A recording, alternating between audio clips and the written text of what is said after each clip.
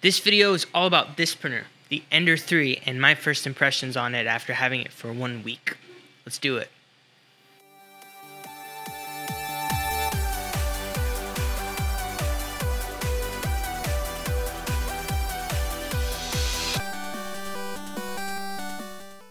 Hey everyone, Danny, the 3D Printing DM here. If you're new here, welcome. This channel is called 3D Printing Tabletop because what we talk about here is miniatures and terrain like I've got printing right now. Today's video is all about my first thoughts on the Ender 3, which is a printer from Creality. They are the same company that are behind the wildly popular CR10, which was my first printer. I'm excited to talk about this printer because it's pretty new. It's been out for about 2 months. People are still getting a feel for it. There's not too big of a user community yet because it's so new. But I'm excited because this printer cost me $160. It cost a total of $200. And I gotta say, I'm really impressed by this printer, especially for that budget.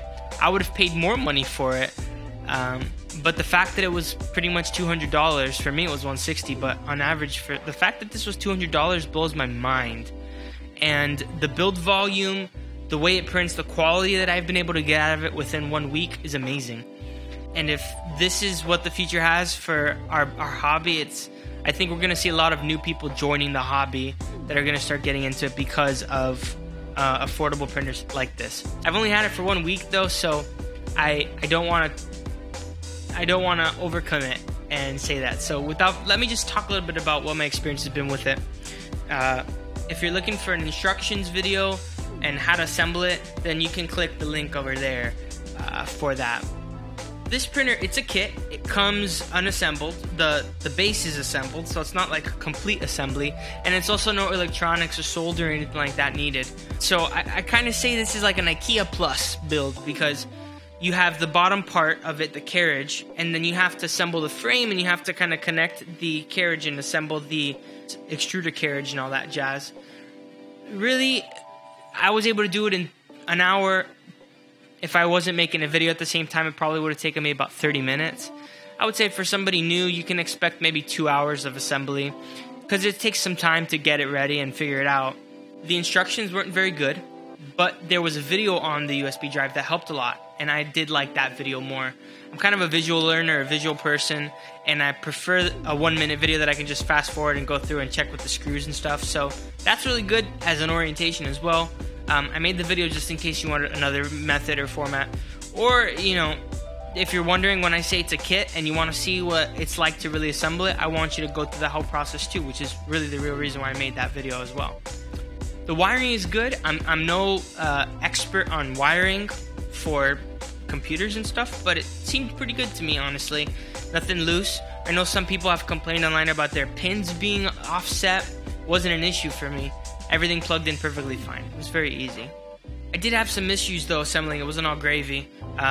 First of all, some other things. The console is exposed, which isn't necessarily a bad thing. You can 3D print a cover for it. There's also a 3D printed piece in the power supply that comes with it. Everything else is extruded aluminum, which isn't that big, which is good. Makes the frame sturdy. Didn't dock points for that being exposed because you can just 3D print a fix pretty easily. Comes with a build surface. My CR10 didn't come with the build surface, but it did come with a glass bed. I have a mirror now because my glass bed was bowed. So the build surface is kind of nice that it comes with that, but I'm not used to build surfaces. So I feel kind of scared. I'm going to break it, I'm going to rip it, I'm going to ruin it, whatever. With the glass, I just take it off, I just put it in the freezer or whatever, and then whoop, my piece just pops off. So I don't like the inconvenience, so I've been printing with more rafts, for example, trying to be able to lift it a little bit more through those rafts. It's helped with the minis. It's been perfectly fine, but doing terrain, I think, is going to be a struggle to lift those without being able to just remove it. I can work with that, though, if the prints are this good. just being real. I had trouble feeding my filament through when I first did it. It wouldn't go through. I had to literally remove this, pop through the filament, and then pop in the extruder, or pop in the Bowden tube, I should say. Wasn't that big of a deal after I figured out how to do it, and I didn't have that issue since. But if that does happen to you, that was my solution at the time. I've heard of some people saying that theirs was bent like 90 degrees or something like that. So just something to keep in mind if it does happen to you. I follow along the, I'm in the Ender 3 group on Facebook.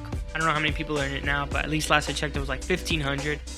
And in that group, a couple people reported their PSU, their power supply being messed up. You know, thermal runway is disabled, which is a feature on the firmware for safety. All the Chinese printers pretty much come with this removed. And so it's not something that's unique to the Ender 3, so I'm not really going to dock it points for that either. Some people complain about the sound. There's a CR10 running in the background right now, so I can't really just be quiet. It won't be fair. So here's another clip of it running with only just it in the room, no other CR10. I think personally this thing is quieter than the CR10 big time. It's not perfectly quiet though, so there's that. So I haven't had any of the other issues like quality issues with this printer outside of the normal having to level the bed and stuff like that, which normally happens, and other troubleshooting things which normally come, like for example the extruder is a pretty minor issue when you think about troubleshooting once you know. For a newbie it can be daunting, but the Ender 3 group is pretty responsive and the people in there want to help. So there's other people that have this, and I know that as time goes on there's going to be more people with this printer that are going to be talking about it and making videos like I'm going to be making. So rest assured, I think that you're going to have more than enough support if you are new and you're scared about, oh my gosh, what if something happens? It's really not that bad, I promise. If I looked back and I got this printer as my first printer, I would have been very happy with it, because I think I had a lot more issues with my CR10, with my lead screw, things like that. So I'm just glad they got me that printer and got me into this. So I can't believe that this printer costs less money than a Monoprice Maker Select Mini. I can't believe that this printer has a bigger build volume than both the Select Mini, the i3, the Mega, the Select Plus, and the Select. Pretty much all the printers that I put in my top printers under $500 or $600 video are outclassed in specs by this printer, with the exception of the CR10, which all it has is a bigger build volume, and it's more than double the price of this printer. So my question was, well, what's the quality like? You know, what are the other issues like the quality of life? How easy it is to assemble? And I can't believe this. I can't believe I'm saying this. Within a week, I have better quality prints from this printer, at least for minis, than I have ever had from my CR10, that I've ever been able to get from my CR10.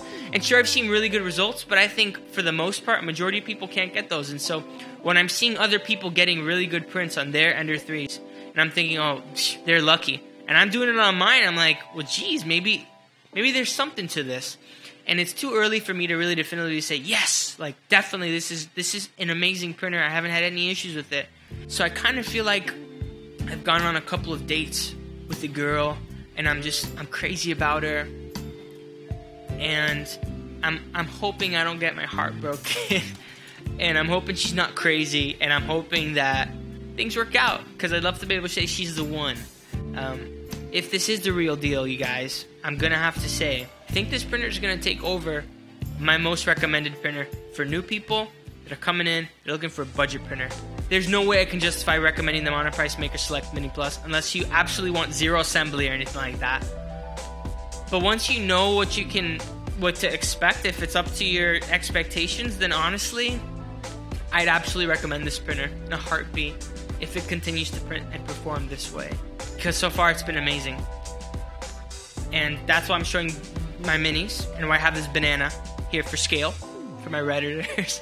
But I'm going to keep testing this thing. I'm going to put it through some rigorous tests. I'm doing my first terrain on it right now. But so far, it's blown me away. Really, it has. And I'm really excited to keep using it in conjunction with my CR10. It's going to help speed up my printing times and shorten my print queue like crazy. So after this first week, like I said, if this really lives up to this hype, you guys, I think there's no question this is going to be the best value printer up until $400, $500 range. We'll see. That depends on whether it's $200, $250. But even if it goes up to $250, maybe even $300, this thing's amazing.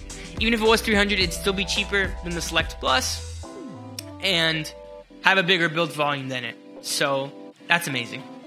Stay tuned, folks, full review will come after probably, I'd say, a month is when I'll feel comfortable with this thing. Until then, I hope that this suffices, and I hope that these little minis are getting you as excited about this as I am. I will definitely keep you posted and use this more often. If you've made up your mind and you want one, got some links down below. I would love to hear how it goes for you, how assembly goes, and how your first prints are going. Eventually, I'll have my profiles up on my website if you want to just download those real quick and try to copy my results and get similar results.